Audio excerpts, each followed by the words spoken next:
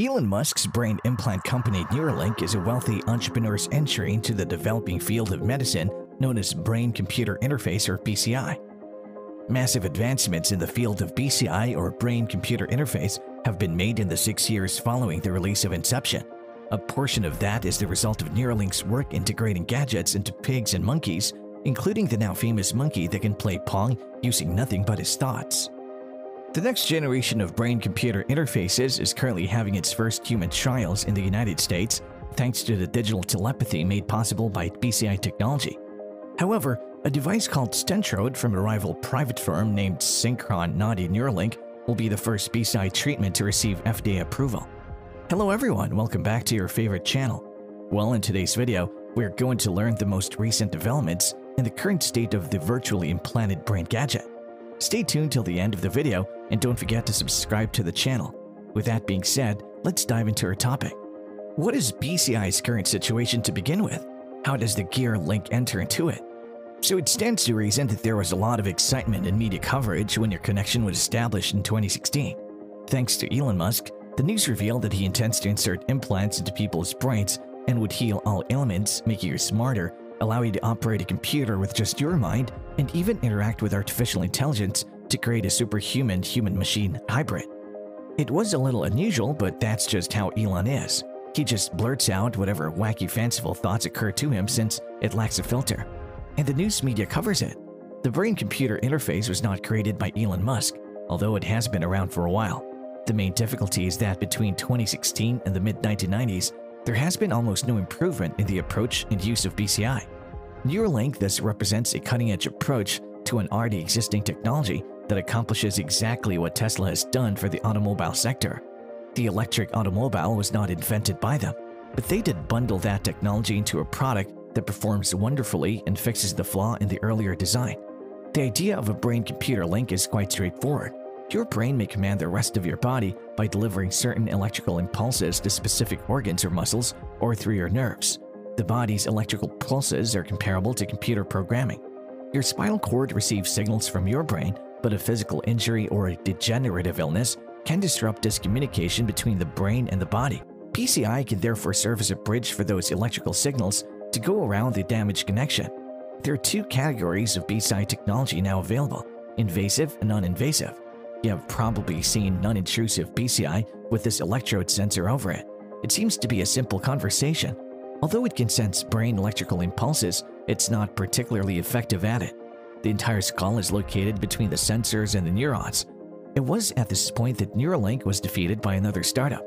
The Federal Drug Administration has not yet given Neuralink, a business that uses brain computing technology, permission to implant this technology in people.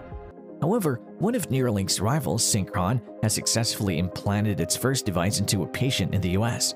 Specifically, when experiencing ALS symptoms, the patient's capacity to move and communicate has been impacted by the neurodegenerative condition.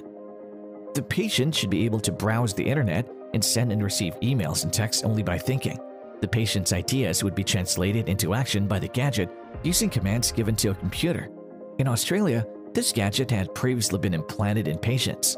The technology allowed these patients to exchange WhatsApp messages and make online transactions without any negative side effects, according to Bloomberg. In July 2021, the FDA gave Synchron permission to start a human study of their gadget in the brains of 6 patients. Stentrode can be injected into the patient's brain without harming the tissue or skull. A catheter is then used to inject the Stentrode into a bloody artery in the motor cortex, which is responsible for organizing, supervising, and carrying out voluntary actions. The procedure begins with the doctor cutting the patient's neck. After being implanted, the gadget is connected to a computer that has been placed in the patient's chest during the second surgery. The Stentrode gadget processes the signal generated by brain neurons firing and then transmits it through Bluetooth to a computer phone. Neuralink is working on a surgical robot that would be implanted in a patient as a tiny disc-shaped device that would process and filter data on integrated computer chips. Although Synchron's human testing of the devices in the US is a first, it's not a first in the industry. The Utah Array, a tiny silicon square with 100 needles that are inserted into the brain when implanted, was created by researchers at the University of Utah in 1992 and has since become the industry standard for transmitting electrical impulses from the brain to computers. Up until this year, it was the only FDA-approved BCI or brain-computer interface, and it has produced notable results that are enabling paraplegics to operate robot arms. The array, meanwhile, can only cover a small portion of the 86 billion neurons in the human brain because it's based on 1990s technology. Musk established Neuralink in 2016 to develop a system that, once inserted into the brain of a person, would enable a computer to convert that person's ideas into actions. He aspires to both treat and cure illnesses and problems of the brain. Despite Musk's ambitious plans, the Neuralink device has not yet been tested on humans. In a tweet from February 2021, Musk wrote, "Neuralink is working incredibly hard to assure implant safety in close cooperation with the FDA. Later this year, if all goes according to plan, we could be able to undertake early human trials." Neuralink has previously been reported by Fortune, including management changes and staff disputes. Neuralink has not yet conducted human studies. For instance, former president and biomedical engineer Max Hodag, who designed unexpectedly, is currently an investor in Synchron. Furthermore, he was accused of being brutal to animals, which cost them their largest competitor. What about the characteristics of Neuralink? In a statement posted on its website, Neuralink addressed the need for using animals in testing new technology. It's important to note that the critics of utilizing animals in research are the ones who level these charges. Before being tested on people, all new medical technologies and therapies must first be tried on animals. Neuralink is not exceptional in this sense. A monkey was used to test a device developed by Elon Musk and Neuralink without the creature suffering any harm. In a video they posted, they showed a monkey playing a mind-controlled video game. A fruit smoothie was given to Pager, the macaque monkey, as a treat for learning how to use a joystick to play the video game, according to experts. During this procedure, the Neuralink gadget captured data on which neurons were firing to regulate which motions. The monkey was forced to play the game using only its thoughts once the joystick was unplugged. The experiment received Mr. Musk's normal response. He stated that the first Neuralink device will enable paralyzed people to use smartphones more quickly with their minds than with their hands. Finally, according to CNN, the Physicians Committee for Responsible Medicine said that UC Davis got $1.5 million in financing from Neuralink in their complaint on the alleged cruelty. No animals were damaged or injured during the experiments, according to Neuralink's explanation of the methods in the statement. The animals will be maintained at UC Davis.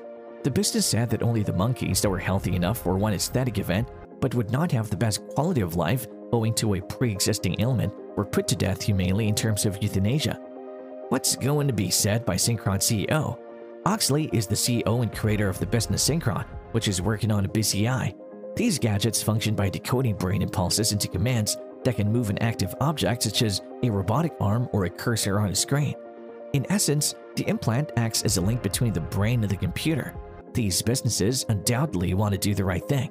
The new technology was given to the first patient in the United States on July 6 at a hospital in New York.